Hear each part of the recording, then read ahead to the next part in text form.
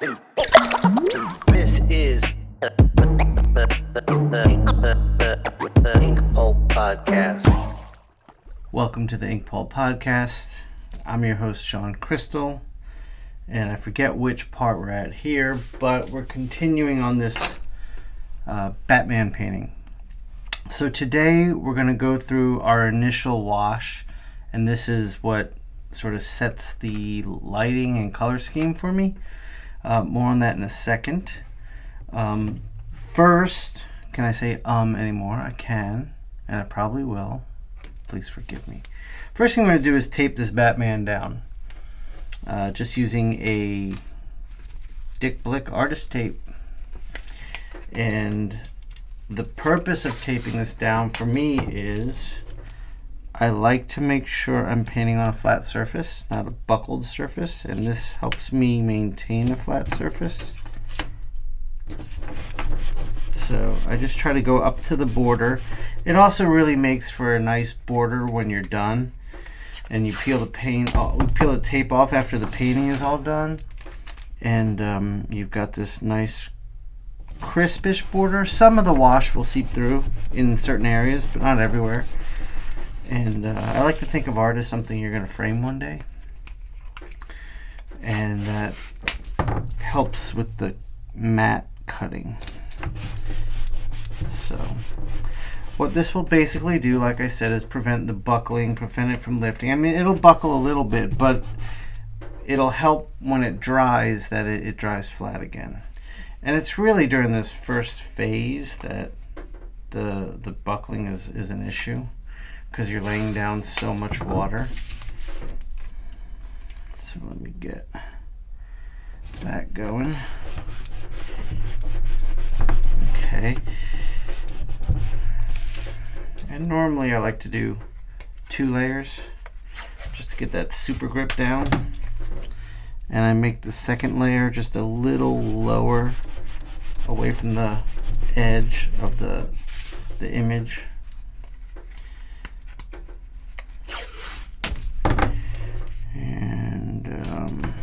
Okay. So, almost there. Make sure you press down all the edges well,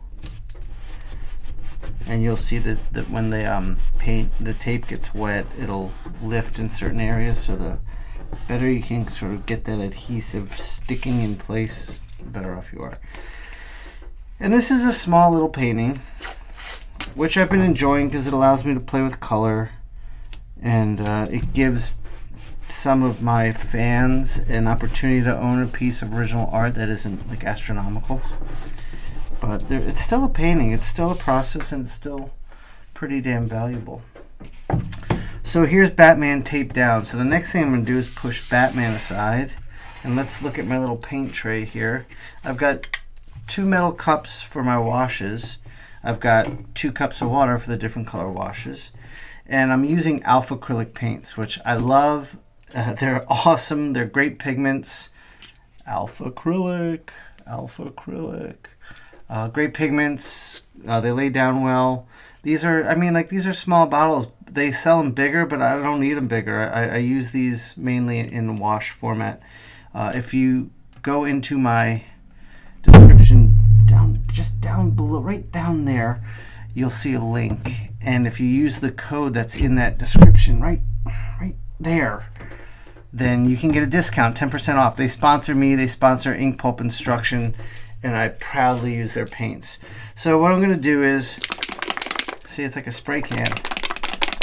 I got a nice little click-a-clacka happening. I'm going to use this bright orange, just a couple of drops, and I'm going to use this dark blue. And these are complementary colors I'm using.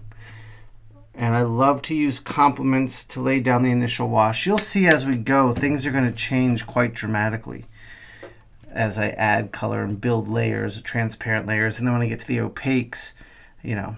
And my whole thing is I want to make the reflective light side of Batman just shine. And in my head right now, I'm thinking I'm either going to go with this acid green or this intense magenta. pink. So I'm not sure which direction I'm going in yet. So what I do is I fill up this little children's hypodermic thing. It's not an actual needle. And I just fill it up with water, and I'm going to squirt about half in on one side and half in on the other. I'm just making a wash. I want these to be fairly transparent, but I do want some color to lay down.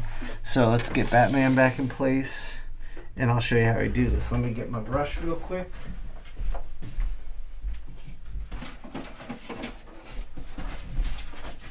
Thought I had everything ready to go. And of course I forgot the brush. Here we go. So the brush I'm going to use today is this synthetic low Cornell with a rounded tip. And the reason I like this brush versus say like a flat or a pointed round is I find it allows the colors, it pushes the colors more than it sucks up the colors. And it allows for this nice blending to occur. So the very first thing I do is lay down water, a healthy amount of water. Because I want these colors, like I said, to be thin and transparent, to explode everywhere. So you'll notice if you're doing this, or I hope you're doing this with me, you'll notice that when you do it, the color pencil can resist a little bit of water. Just keep putting the water down on top of it. So what I'm going to do now is I'm just going to try to mix up these paints with the water a bit so I can get that wash appropriately managed. Okay, so the first thing I'm going to do is lay in some orange. I want the main light source to come down in this direction, so I'm going to put down some orange. It's very thin. I'm just going to keep dabbing that color around and let it kind of explode against what I'm about to do.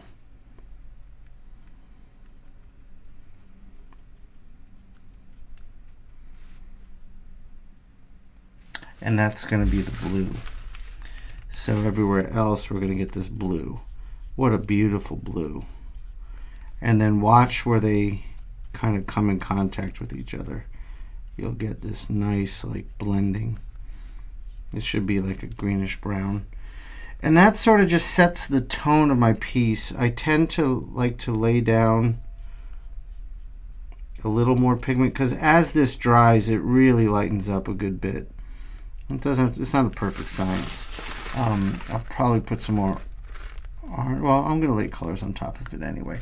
So that's sort of the gist. As far as cleaning the brush goes, there's a very specific technique I use for that. And if you go to INKPULPinstruction.com, see there's a link. It's another link, and it's in the same description. There's so many links. But I have a video I sell on brush care, which I think is essential. It's my process for taking care of brushes. So please check that out. And if you're enjoying this, I mean, I hope your paintings are going well too. Please comment on it. Let me know how it's going for you. And this again is just kind of like it's a small scale. I don't want to say quick and dirty, but I want to say not as labor intensive as a larger painting. So I do have an episode on this technique as applied to a larger painting, which involves a lot more color choices and a lot more techniques in applying the paint. Just go to INKPULPinstruction.com and get yourself that Wonder Woman video where I'm painting Wonder Woman. And yeah, thanks for watching today. I hope you enjoyed it. I hope your paintings are coming along awesome. Let me know. Let me know what's up. I'll see you next time. Peace.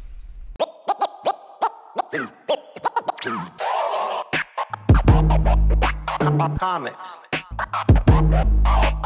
hip hop, life.